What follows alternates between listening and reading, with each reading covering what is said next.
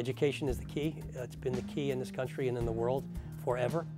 We could reasonably provide 6,500 pre-K slots to 3- and 4-year-olds in our city over a 4-year period. We see an amazing reaching of their potential as little human beings moving into the next level of their educational lives. If you are reading at grade level by 3rd and 4th grade, you're going to be successful. If you're not going to be.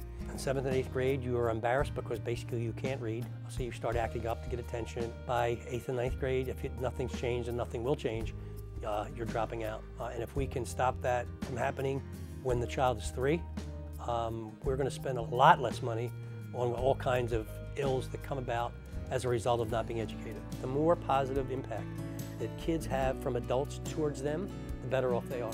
Take the time and energy and effort and resources to invest in them and to show them that their lives matter, that they matter, and that there's a future for them.